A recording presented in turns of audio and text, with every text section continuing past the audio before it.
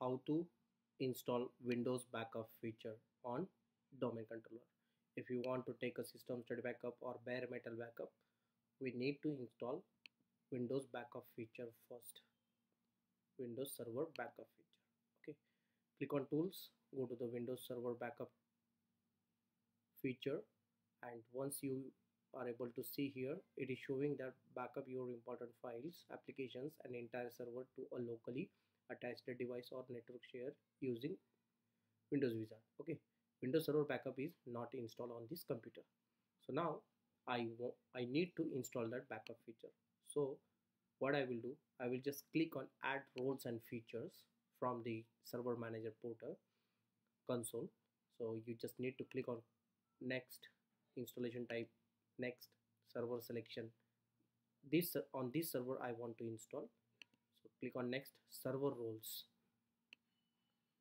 You are able to see some of the roles are available here, but we want to install feature called Windows Server Backup feature. So you just need to click on next button and go to the features tab.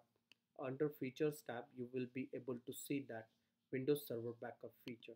You just need to select that option, Windows Server Backup, and then click on next, click on install. So it will install Windows Server Backup feature. So installation has been started now on DC001.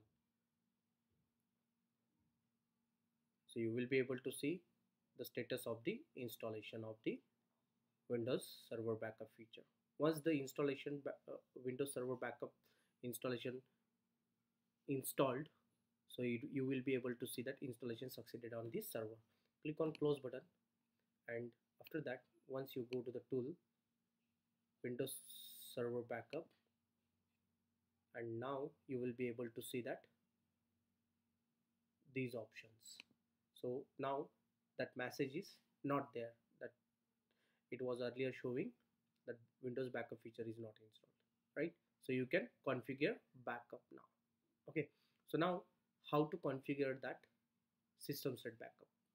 So when you click on the local backup, so you will be able to see at the right side pane backup schedule and backup once.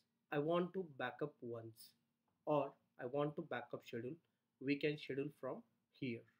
Okay, so we will see that how to schedule a backup or backup once in next video. Thank you for watching.